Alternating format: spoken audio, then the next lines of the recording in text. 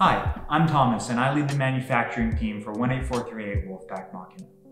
Before we start, we'd like to thank Seismic Software, Patronic Systems, Marble Harbor Investment Council, and ShopBot Tools for sponsoring our team. If your company is interested in sponsoring our team, you can reach us at any of our contacts listed in the video description. Here's our world record holding robot from last year. As you can see, from the side panels, the wobble goal gripper, and even the shooter, almost every component on the robot is made from our ShopBot CNC.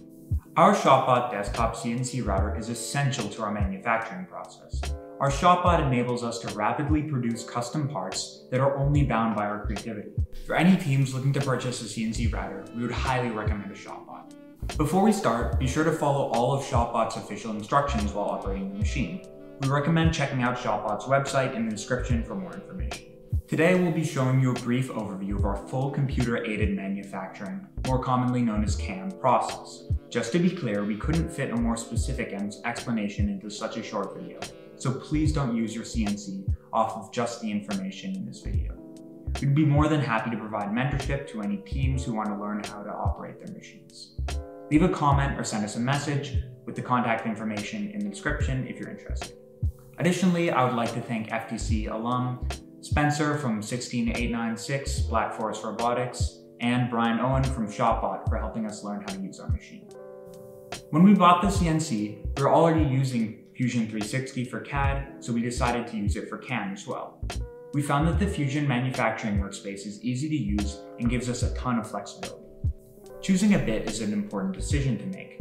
Your choice, of course, should be dependent on your use case, but for simple 2D cuts in aluminum and polycarbonate, we recommend the Amana Tool 51474Z. It's a super durable end mill bit, due in part to its zirconium plating. It also has a 1/8 inch diameter, enabling relatively fine detail cuts, especially on aluminum.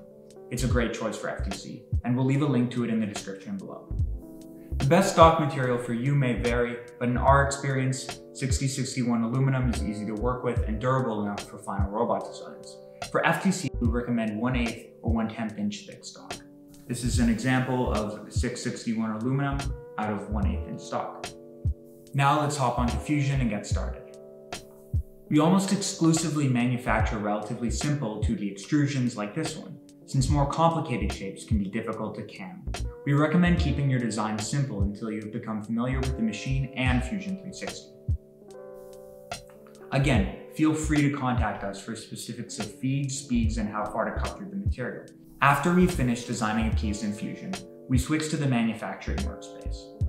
Next, we create a setup which establishes the basics like stock dimensions and orientation of the X, Y, and Z axes. Now that we have our setup, we make a new 2D contour.